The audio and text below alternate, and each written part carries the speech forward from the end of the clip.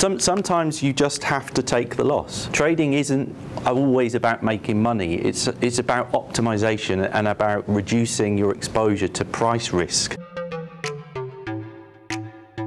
As LNG traders, you are exposed to these markets, these relationships, the relationship between Brent and TTF, the relationship between TTF and JKM. You're exposed to those. If you want to monetize your assets or optimize your assets, you have to be aware that when Brent does this,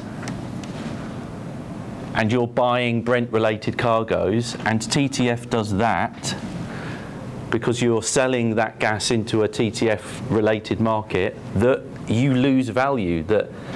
And when you, instead of looking at them in isolation, if you plot them on a chart, and that's 0, and this is Brent below TTF, and this is Brent above TTF, you would obviously clearly always like to be buying Brent cargoes when they're a discount to the equivalent TTF position, but that's not always possible.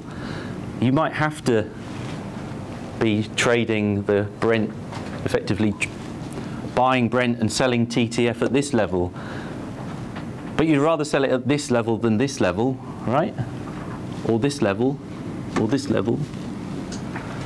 And sometimes it's about, and trading's not always about making money, sometimes it's just about minimizing your loss.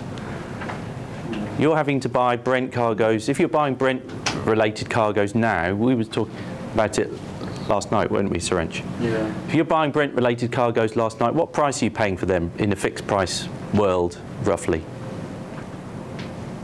$7, $8, $9? Where's TTF currently? Below that or above that? Below that. Below that, right? $5, $6. You're having to lock in a loss, effectively. But you hope that at some point before you actually have to deliver those cargoes, that maybe you get an opportunity to sell it into Asia for a premium. But that might not happen.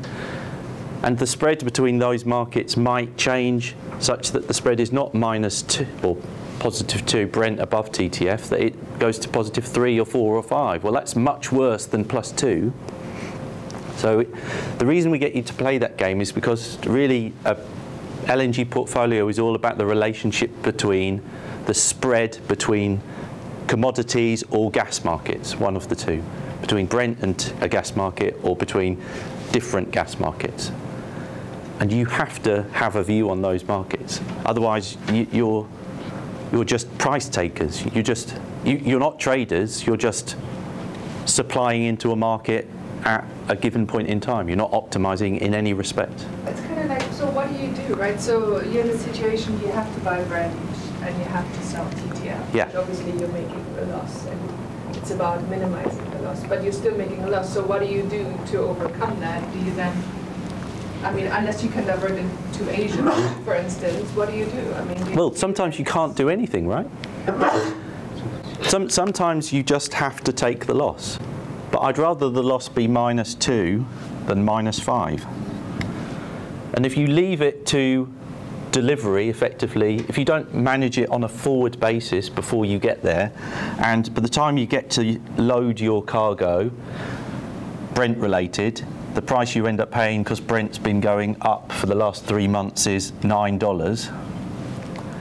And by the time you actually deliver into the TTF market, because there's no bids in Asia, you have to sell at $3 because the TTF market has collapsed because there is an overwhelming amount of LNG in the world, and every single storage site in the whole of Northwest Europe is absolutely jam-packed full of storage, and the Russians are just pumping gas to keep market share. You're losing $6 now, whereas you had the opportunity to only lose $2 if you'd done something about it earlier. And I can't sort of stress this enough. Trading isn't always about making money. It's about optimization and about reducing your exposure to price risk. And you could have probably done something about it on a forward, you know, before we got to this point. This is kind of, well, I don't have any choice now. I know that the price I'm paying for my cargo is 9, and I'm having to sell it at 3 because I have to lift the cargo. There's nothing else for me to do. And you might come back and think, well, see, I knew I should just sell all of this stuff on long-term contracts and not be involved in trading at all. But that is the decision that your organisations have to make. That's a strategic decision.